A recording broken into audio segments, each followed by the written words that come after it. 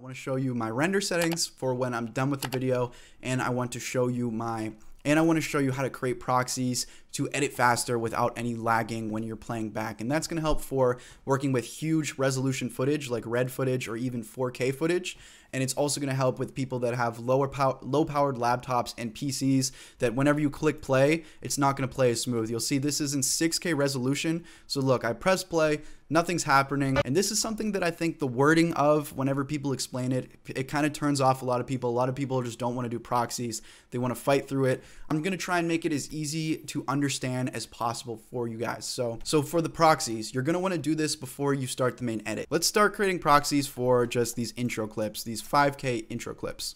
So the first thing you want to do is you want to get some information about the clip itself. You want to right click, you want to go to reveal in a project here, and it's going to pop up and it's going to show you where it is in your project bin. Now, if you hover over it, you'll see that little gray box. It's going to show you your resolution, and it's going to show you the frame rate. So this is 6K resolution shot on red, and it's shot at 24 frames per second. So to create the proxy, you're going to want to go up to File, New, Sequence, and just create a sequence. It doesn't matter about the sequence settings because we're going to change them once we drag the clip in. Next, go into your project bin, wherever that clip that you want to create the proxy is. Now, luckily we created these bins beforehand, and this is another reason why I say creating the bins in the project or dragging in already made folders with organized clips is going to help a lot, because I can go to intro here and I can just drag in this first clip. Now it's going to pop up and say sequence settings don't match because we're dragging a 6K resolution clip into a 1080p project. So I'm just going to click change sequence settings for now. Our main edit sequence is going to be 1080p, 1920 by 1080. We're going to downscale it, but don't worry about that for now. Don't get confused. Just follow along with the steps. And we just want to play it back a little bit more smooth. So if we go up to File, Export, Media, this is how you normally export whenever you're finished. You're going to see your basic video settings, width 6144, height 2592. We want to make proxies that are downscaling this. So, and before we jump ahead of ourselves, what really is a proxy? A proxy file is basically just a replacement file that's a lower downscaled resolution of the main one. And that downscaled resolution version of the clip is just going to be linked so that whenever you click this little button here, toggle proxies, if you're not seeing that, you can click this button editor, and then you'll see here it is. You can just drag that right there. Drag that into there so you can see the toggle proxy button. So whenever you're editing, you can just click this toggle proxy button and it'll show the low resolution version that's easier to play back. So you can edit it with the low resolution version, and then when you're done, you just click this button and then you export. So that's essentially what a proxy is. It's just the same exact clip, but it's downscaled in resolution and it's linked using this button. And I'm going to show you how to link it and create it. So stepping back, you go up to File, Export, Media. Now, when it comes to downscaling, it's basically divisible of the resolution. There's a lot of technical jargon when it comes to actually calculating how to downscale it.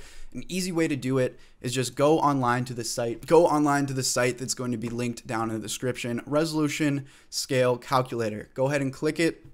I'm going to have this exact link down here. Save this, bookmark it, whatever. So you're just going to want to enter your width and height, and you can get that from Premiere. It says your width and height right here, 6144 by 2592. So back on Google, 6144 2592. So now we entered our width and height. Now it's showing all the downscale resolutions that you can use. That is still going to keep the same aspect ratio. So we're downscaling it and keeping the aspect ratio. It's super important to know. So let's say we want to make a proxy that's 512 by 216 resolution. It's going to be the same aspect ratio as if it was 6K, just downscaled in resolution. So 512 by 216. Remember that number? Hop into Adobe Premiere. Click this checkbox so that we can actually start editing our width and height. And then just copy and paste the value there. So 512 by 216, 512, 216. And you'll see nothing really changed over here because it's the same aspect ratio. And we're going to create a super nice custom preset that just makes this low bit rate and easy to use. Now, the way I did it, I made our target bit rate 1.5. and maximum bitrate 3. And keep in mind, this is with a 6K clip. You can kind of judge what it's going to look like. Estimated file size is 5 megabytes, and this is a 30-second clip. If you're working with 4K, maybe you don't need to do that low of a bitrate, but it's not really going to harm it because it's just a proxy file. As long as you can see what's going on, it's fine. I did it with this low bitrate and it was completely fine as I was using the proxy. And that's under the video tab if you guys were wondering. So you just scroll down here after you set your resolution, scroll down, bitcode, bitrate encoding under your bitrate settings tab here. I made that 1.5 for our target, maximum is 3. And that's really all you need to do. Now we're gonna save this as a preset and then make a proxy. So to save that as a preset, go ahead and click this little button here that says save preset. And I'm just gonna name this proxy test and click OK. So now if you click this little preset button here, you're going to see all of my proxies which I've created. So here's a 5K, here's 5K footage downscaled, 6K footage downscaled, and then here's some other ones. And then at the end, I'll show you this YouTube Super HD and some other render settings. And of course, you don't have to do it with H.2.64. If you guys like using QuickTime, you can do QuickTime proxies as well. Just set it to QuickTime. Whenever you're working with your presets, just go about the same exact way. This 24p one, just make sure you're downscaling it and you're using the same width resolution downscale calculator I was talking about before. All right, so we have our preset saved. If you want to see what the proxy is really going to look like whenever you're editing, you could render this out, but it's not essential. Let's just do it. So we'll go to proxy test and I'll just name this proxy test. Save it, export it. It's going to take about a minute to do this just because it's downscaling such a huge resolution clip to a tiny little file. This 1 minute is light years faster if you were trying to export with such a big resolution. Okay, so we made our proxy preset. Here's where things are going to get a little bit annoying. Like I said, it's worth it for if you're working with bigger resolution. You need to redo the exact steps I just showed you for any clip that has different sequence settings from this one. So this is 6K at 24 frames per second. If you have something that's 6K at 60 frames per second, 6K 24, so that's good. But for some of these things that are in a different bin, like the B-roll, this is all 5K at 24 frames per second. In my performance scenes, 5K at 60 frames per second. So now what I would need to do is go to File, New Sequence, and repeat those steps, but with these clips. So this is the same thing. It's 5K. I can use the same downscaling.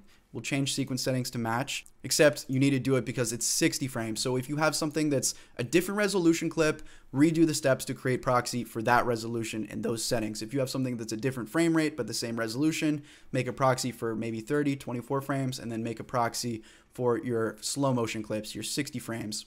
So anything with different sequence settings, make its own specific matching proxy. The only difference here is this is 60 frames per second. So I would save this preset and I would name it 5K proxy, and I would name this one 60 frames per second instead of 24 frames per second. So save your preset. Once you made all of those presets, now you're going to need Adobe Media Encoder. And this comes with the Adobe Suite. A lot of you probably have it already there for free. Just go to your Creative Cloud here, Adobe Media Encoder. You may need to update. Just make sure you're using the same version as the Adobe Premiere version. I'm using an older version of Premiere. I think I'm using 2018, so I'm using 2018 Media Encoder 0.12. So I'll go ahead and open up this Media Encoder, and we're going to make our proxy. So step one for making this, just to go over what we did. Step one is put it in its own sequence that matches the sequence settings. So File, New, Sequence, and then you just drag whatever clip in you want to do. So this is all for the 5K 60 frames, and you change the sequence settings. You go ahead and you go to File, Export Media. You can rewind the video and use the downscale calculator and do the settings that I did, and then save the preset. Once you've done that, you hop into Adobe Media Encoder here, and we're going to go to Preset, Create Ingest Preset. This box will pop up. We're going to name this the same thing we named our preset in Adobe Premiere. So I'm going to name this 5K 60 frames per second proxy. Destination, you can save where you want the actual proxy files to be. So I just made a folder named proxies next to my original footage. You can just click browse for location, and mine is right here. I have this own little proxies folder, and it corresponds to all the other folders I have. You can just select whatever folder wherever you want to place it. Once you've done that, this is where you actually select the presets that you created from Adobe Premiere. So click the one that you made. So this was 5K 60 frames per second. Here it is here. And then just click OK and it'll create that proxy preset from Adobe Media Encoder. That's all you need to do here. Now all you need to do is just leave this open. You can hop back into the bin where we have everything. So for my intro bin, these are all 6K at 24 frames per second. You can just select all these clips. Just make sure that these are all the same settings. These are all 6K 24. If any of these had different settings, I wouldn't select it. I'd place it in a different proxy. For the 6K 24 frames per second, I'm going to right click and I'm going to click Proxy, Create Proxies. Now I'm going to go ahead and click Add Ingest Preset, and you're going to want to go to Documents, Adobe Media Encoder, and then whatever version of Premiere, and then presets, and then find the preset that you put in here. It's pretty annoying to do this, but that's just the way you have to do it. It'll be the EPR file, and usually it creates a copy. Just choose the one that's a bigger file size. So I've already done this. I don't need to actually do that. Once you put the preset into Adobe Premiere, like how I just showed you, you won't have to every time add the ingest preset. You can just click this drop down and it'll already be here selected. So once you do it one time, you'll never have to do it again. It'll be a lot easier. It's just complicated to set up at first, but hopefully this explanation is easy to understand. 5K 24 frames per second. So I'll go to Proxy, Create Proxies, and then I'll select 5K here, 24 frames per second. And then you'll see this is the destination where it'll export. This is going to the green screen folder. We don't want that. We want this to go to the intro folder that I made here. I'll even just make another little one here called test. This is going to go here and we click OK. Now it's going to say creating proxy job. If you hop back into Adobe Media Encoder, you'll see since we selected all of those, now it's going to start exporting all of those in the tiny little downscaled settings that we had before. And it's going to be a lot faster. That's why we have those tiny, horrible resolution settings so that we can get this rendered as fast as possible. And then once one of these renders out, I'll show you how we can just toggle the proxy on and off. All right, so we have one proxy done. I'm just going to pause this just because I'm just showing this as an example. If I was doing this before a project, I'd let them all render out. And of course, this is only for one bin. That's why you have to make those multiple proxy presets, because once you've done all the proxies for the intro bin, then you have to go in for maybe your B-roll bin. These are all 5K at 24 frames per second. Select all of them that match the settings. Do that for all your bins. You can queue them all up so it's just happening at once. If you guys are worried about how long it's going to take to render the proxies, to give you a good idea, for me to render out 6K and 5K clips, an hour's worth of 6K and 5K clips, ranging between 24 and 60 frames per second, it took me about an hour and a half to create those proxies. So keep that in mind. That's actually not that bad for 6K and 5K. It's always going to differ on your computer, your rendering speeds, as well as the resolution, as well as if the frames are 60 or 24. Things that have a higher frame rate will take longer to render out because it's more data. I'll just kind of give you a rough idea of how long it'll really take to export it. Now this proxy is made. This is the one that we rendered out. Now we can click the toggle proxy button. And it may be hard to see here, maybe hard to see the difference, but if I toggle the proxy, you'll see this is now low resolution, but if I play it, it just plays exactly like butter. So if you have that toggled on, all your proxies are rendered out. Like I showed you, this will work perfectly fine. It'll be a lot easier to render. So make sure you're utilizing this. It's annoying at first, but once you have the presets made for the footage, it's super easy. You just need to right click and click create proxy with your pre-made presets. And then once you're done with the whole editing, you can just turn off the proxies and then export that. Speaking of which, how do we export? Let me show you my render settings. I have two main render settings that I use for a music video. File, export, media. So if I'm exporting my full music video, what I like to do is I'll go to H.264, preset. You can actually just use a YouTube preset if it's being posted on YouTube. It's a lot easier. Sometimes what I'll do is I'll click YouTube, I'll go to maximum render quality, maximum render and maximum depth, just check these two. And then for our encoding settings, our bitrate settings here, this is 1616. Sometimes I've been making that 2525, and that'll just kind of make it a little bit more crisp, and I don't see that much of a quality loss. If you're posting on YouTube, that's the furthest I would go.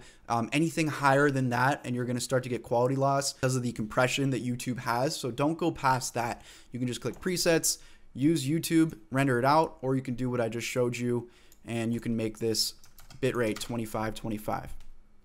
Maybe even 1625. Whatever you like, experiment a bit with it. There's one more thing that I want to show you, and this is another render preset. This YouTube one, this is included in Adobe Premiere. But we're going to create another Super HD preset. This preset is not going to be accounting for compression when posting to other sites. So I use this if I'm going to export a clip and then put it into another software like Photoshop or maybe After Effects if I want to render it out with something. I'll start with the YouTube 1080p render. So you can leave this all alone. The only thing you need to worry about for this is we're going to check render at maximum depth. We're going to check use maximum render quality. And then for our bitrate settings that we've been working in before, so go to the bitrate settings tab here. I changed the encoding from VBR to CBR, and then you can put this anywhere from 25 to 30 or 40. And that's all you need to do. You can go ahead and save that preset. I just named mine YouTube Super HD. And that's just a good high quality, no quality lost preset to use for rendering H.264. You can look at my presets here. We just have a 5K proxy for 24 frames. Same thing, 5K for 60 frames. 6K for 60 frames, 6K for 24 frames. So it gets annoying when you're working with different resolutions, but it has to be done. And then I have my YouTube Super HD preset, and then the only other render settings I use is the normal YouTube 1080p HD. And like I said, I'll check these. Sometimes I'll crank it up to 25. That's it. I hope that helped you guys. I know a lot of you asked about my render settings. I know a lot of you are beginners, and this is going to help you a lot because it's helped me a lot. This is something that I kind of learned over like 2 years of working and just being kind of slow with editing, taking so long, working overnight and just trying to chop down those hours it takes, especially with music videos. If you're trying to do music videos and you're putting the time in, you're editing, putting a lot of VFX into it, you need to learn things like these to save you time, save you money, and just overall improve your health and your well-being, especially if you do this for a living, because sitting for 12 hours straight is not healthy. Hopefully this helps, guys. Anyways, leave a like if you did enjoy. Comment what you'd like to see next. This was a more technical thing, but it's something that I think you guys need to hear. We're going to get back to our normal schedule of really cool VFX, effects, breakdowns, things like that. As always, guys, thank you so much for watching. Thank you so much for supporting, and I'll see you guys in the next one.